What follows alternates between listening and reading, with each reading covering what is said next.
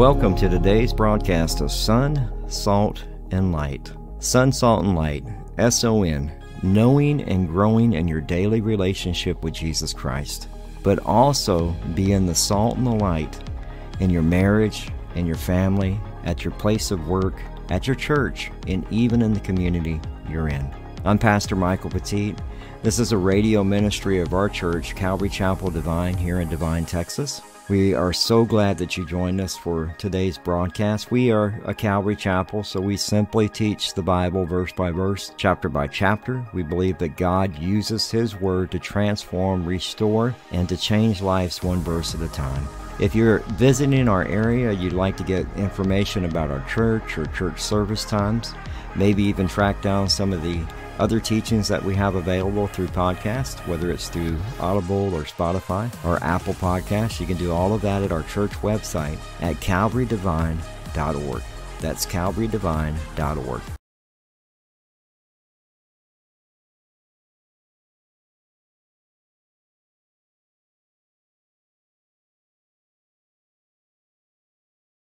But we're going to go ahead and get started and read the story of the Magi visiting the Messiah. It says, after Jesus was born in Bethlehem in Judea during the time of King Herod, the Magi from the east came to Jerusalem. When King Herod heard this, he was disturbed, and all Jerusalem with him. When he had called together all the people's chief priests, the teachers of the law, he asked them where the Messiah was to be born. In Bethlehem in Judea, they replied, for this is what the prophet has written. But you, Bethlehem, in the land of Judah, are by no means least among the rulers of Judea. For out of you will come a ruler who will shepherd my people Israel. Then Herod called the Magi secretly and found out them exact time the star had appeared. He sent them to Bethlehem and said, after they heard the king, they went on their way.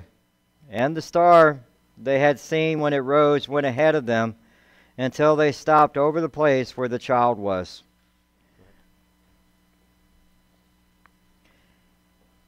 And the star had seen when it rose went ahead of them until they stopped over the place where the child was. When they saw the star, they were overjoyed. On coming to the house, they saw the child with his mother Mary, and they bowed down and worshipped him.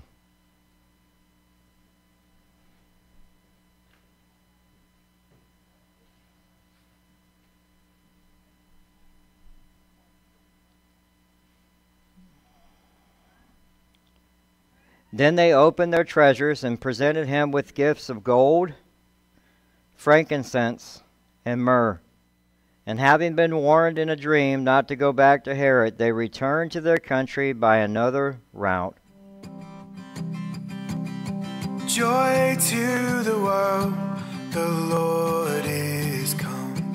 Let earth receive a King.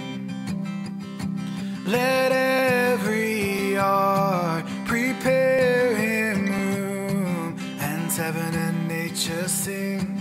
And heaven and nature sing, and heaven and nature sing.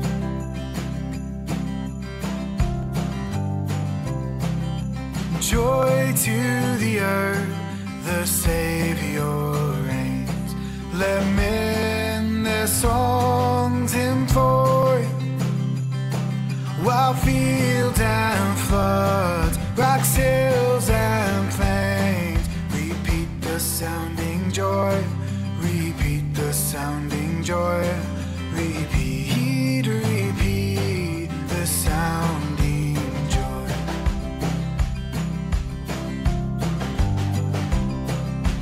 No more let sin and sorrow grow, nor thorns infest the ground. He comes to make his blessings flow, far as the curse is found, far as the curse is found, far as the curse is found.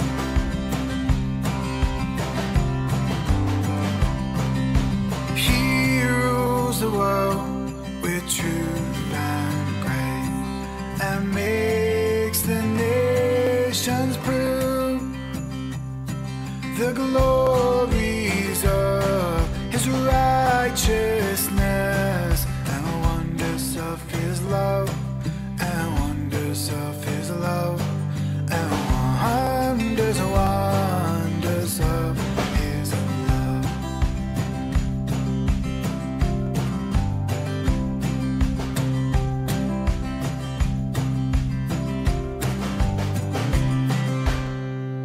Yay! Everybody come here, come here, come here, come here. Y'all did good. Y'all did good. Y'all ready? One more round of applause for them. Thank you. Thank you. You can grab one of the gifts. Grab a gift. We want to wish you a Merry Christmas. We do not normally do topical teachings. We are a verse by verse, chapter by chapter teaching church. So as we move into the new year, we will be in the book of 1 Peter, and we'll be in the book of 1 Peter until we finish the book of 1 Peter. And then when we get done with the book of 1 Peter, we're going to 2 Peter. So I think all of 2024 on Sundays will be in those two books, so be ready. And we just kind of go verse by verse as we go through them. So we got a couple more Advent teachings that we got up until next Sunday, and then we'll have a message for the vision for the year coming up. And so today what I decided to do is I wanted to take a look. We've kind of looked already at the scriptures, those that have been here, as we've looked at the story of Joseph, and we've looked at the story of Mary. We've also looked at the story of Zacharias and Elizabeth. And we showed you in the Old Testament and the law of the law and the prophets, and in the Psalms, the prophecies that were fulfilled. We've shown you proof. The question now has to be is, what is your response to the birth of Christ? There's a question that Jesus asked in the book of Mark. He asked very bluntly, "Who do you say that I am?" Who do you say that I am? You have to be able to answer that question for yourself. You have to be able to answer that question for yourself as a believer. And somebody, if you're not following or you never follow Jesus, you have to be able to answer that question. Because guess what? On Judgment Day, if you hadn't, it's too late. If you're taken from this world tomorrow and you haven't chosen to follow Christ, it's too late. You can't get before Him and go, "Hey, I believe in you now." That's not how it works. You have to believe in Christ here and repent of your sins. And so there should be a response from every one of us. Why do you think there's such a turmoil in Israel right now? The birthplace, you think about Palestine, Bethlehem. That's where the King of Kings is born. It was announced some 700 years before His birth that Jesus was coming. Born in Bethlehem. The King of Israel. Not the King of Palestine. Not the King of Gaza. The King of Israel from Bethlehem. God has sent His Son into this world. We celebrate that every year. But a lot of times what our response is to Christmas is the retail side of Christmas. I can tell you I was in San Antonio yesterday. I have never seen so many outbursts, bad parenting, couples that need couple counseling, arguing in H-E-B, arguing in Walmart, fighting over money. That's not what Christmas is about. They have the wrong response when it comes to Christmas. See, when we look at this, we're going to look at, there's actually 10 responses, and we're going to probably go through about 6 of those today. The rest of them I'll go through on Wednesday. I'll have a teaching up. We won't have service on Wednesday, but I'll have a teaching that'll be available on YouTube and Facebook on Wednesday.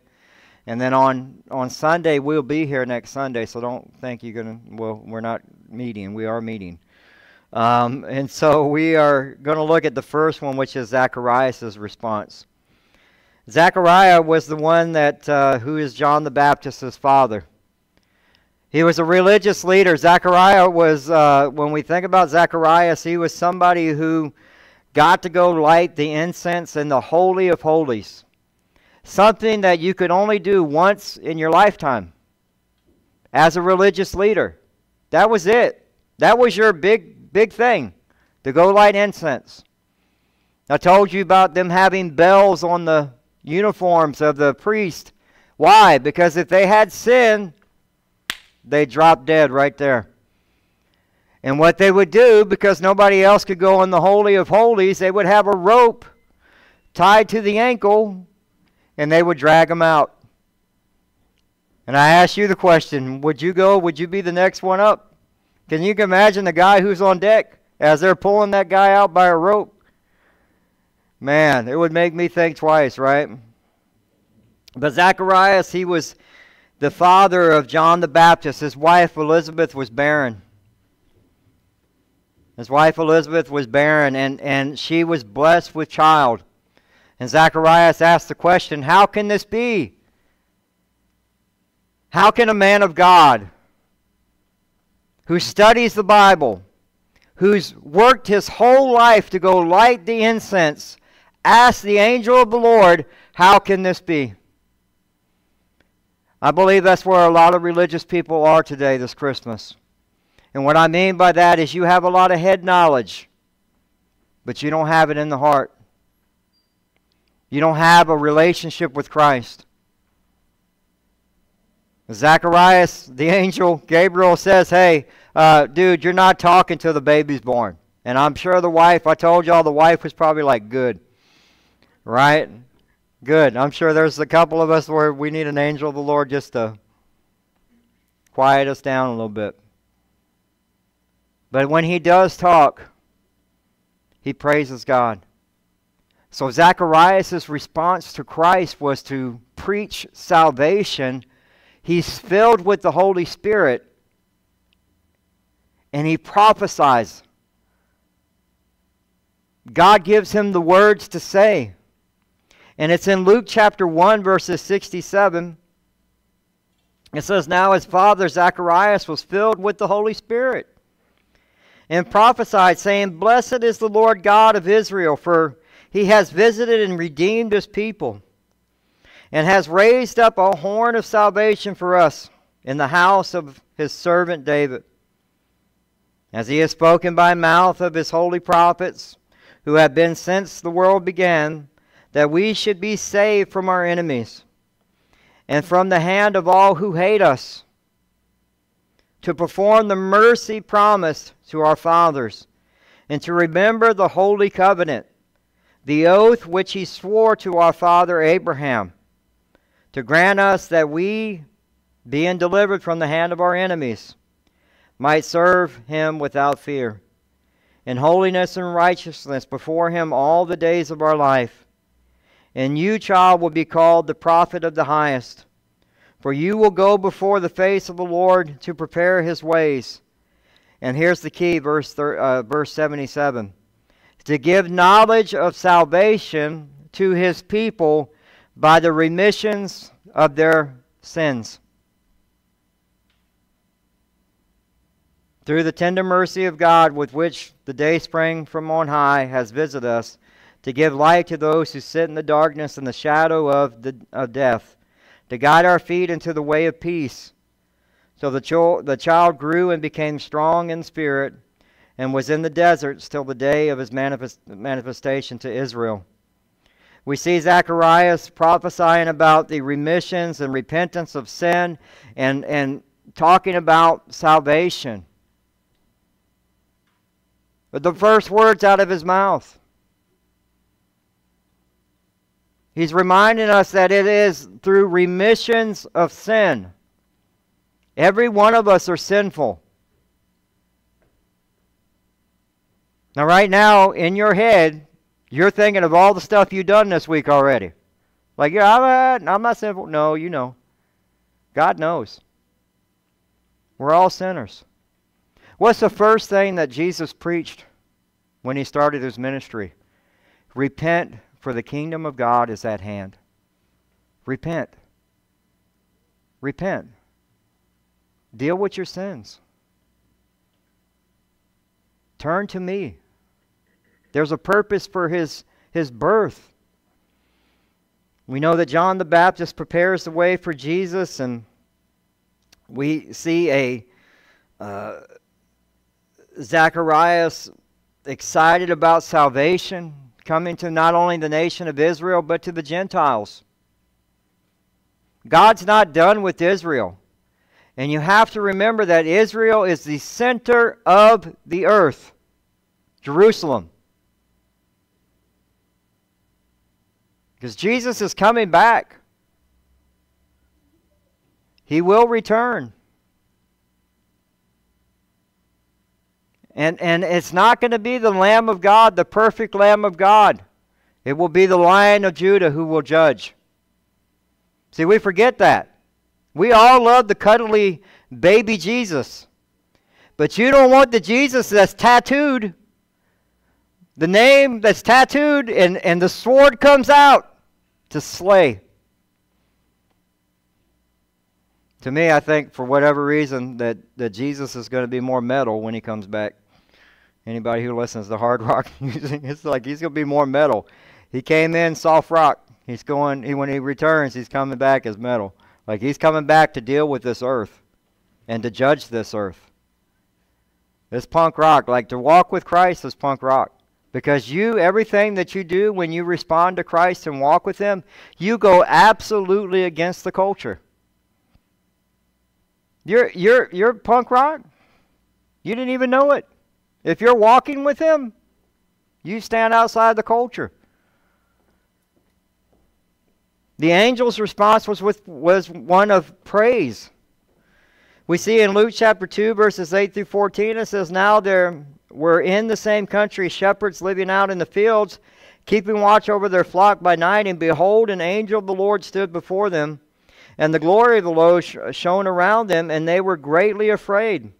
Then the angel said to them, Do not be afraid, for behold, I bring you good tidings of great joy, which will be to all people.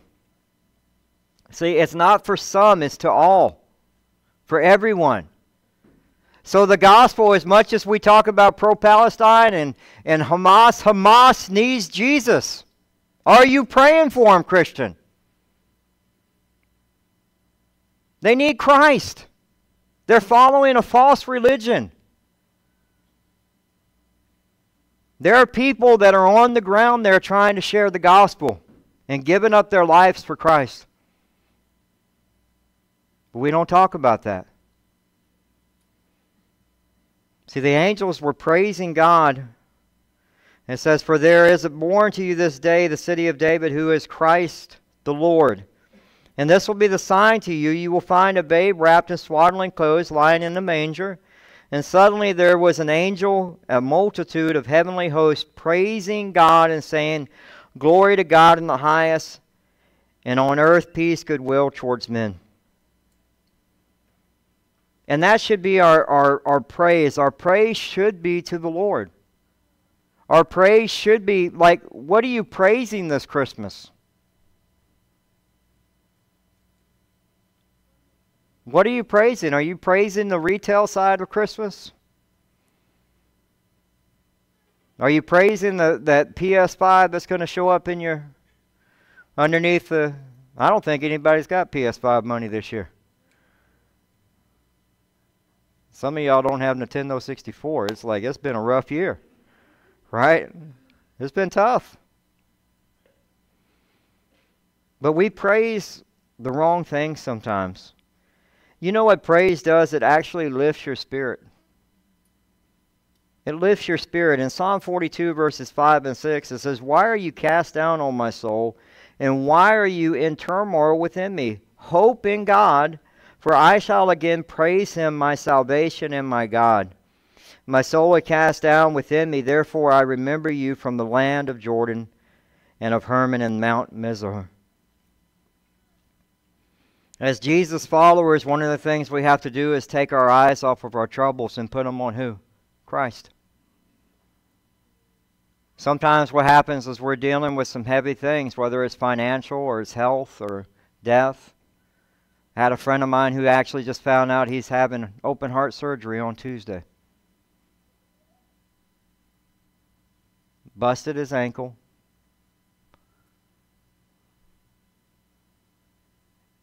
Something showed up when they were looking at whether or not they're going to have to do surgery on the ankle, and they were like, we got to check your heart.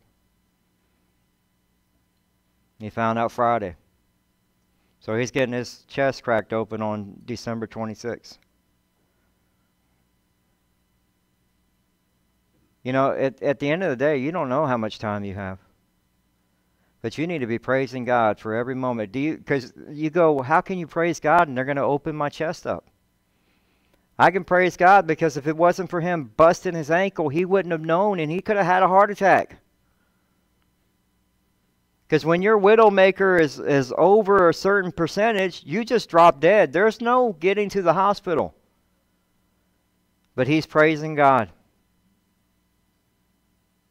That's why he says in that verse, it's so important, is hope in God. Hope in God. Praise also puts us in God's presence. In Psalm 140, verse 13, surely the righteous shall give thanks to your name. The upright shall dwell in your presence. We have to get into the presence of God. When our faith is not built on feelings and emotions. Okay? Get this. Because the feelings and emotions get a lot of people in trouble. Your faith is built on a relationship with Jesus Christ. And you have to be in the presence of God every day. He's with you all the time. But he wants time with you. He wants you to get into his presence. Open his word. Spend time in prayer. Spend time praising him, worship him, putting on worship music, fellowship, breaking bread. All these things. That's all being in the presence of God. But when we allow the F word of the church, feelings, yeah, y'all thought, oh man, what kind of church did I walk into? I'm going to tell you what, Pastor Ken Graves, I told my brother-in-law about him a long time ago. He looks like the bounty guy. The one on the paper towels.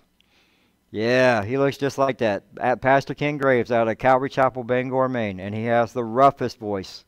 And that's his thing. He goes, I do not like the F word in the church. And I was like, what? Feelings. It's not based on your feelings or emotions. It's faith in Christ Jesus. It's God's grace, God's mercy that you're even here breathing today. You have that to praise, right? You woke up this morning. But we forget that.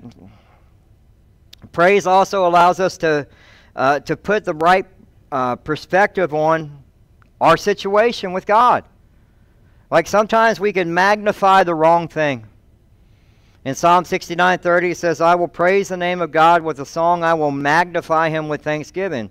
A lot of times what we'll do is we'll make our problems bigger than God. The things that I'm going through, the things that are happening to me, nobody can fix them. God can. God can. Are you going to get into his presence? Are you going to praise him? Are you going to spend time with him? To understand like that I need to magnify God and not this other thing. Well, that concludes today's broadcast of Sun, Salt, and Light Radio. We hope that you enjoyed it. If you'd like to submit a prayer request or get in contact with us or find out service times, you can do all of that at our website, as well as get our podcast at Spotify, Audible, TuneIn Radio. Pretty much wherever you can find a podcast, you can just type in Sun, Salt, and Light and you'll find it.